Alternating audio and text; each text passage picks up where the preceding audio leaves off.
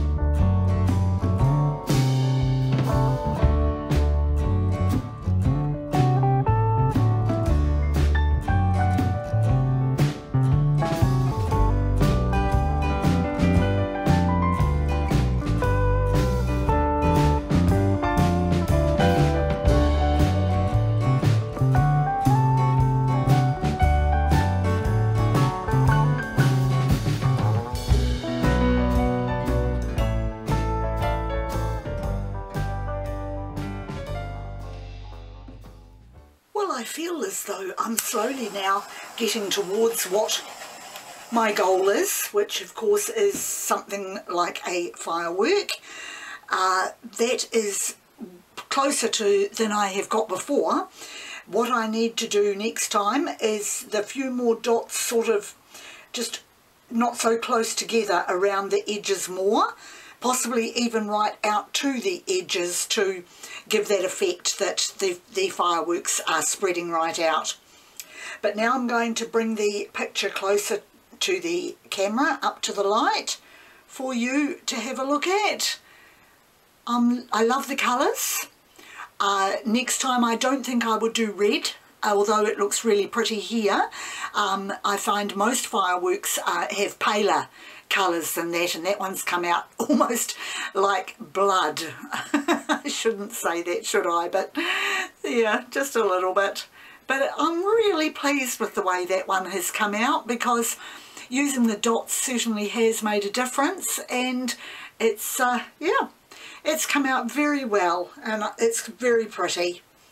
So that encourages me to keep trying, and of course I'm going to be trying other chain pull techniques as well.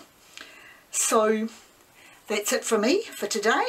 Once again, thank you very much for joining me, and I'll see you next time.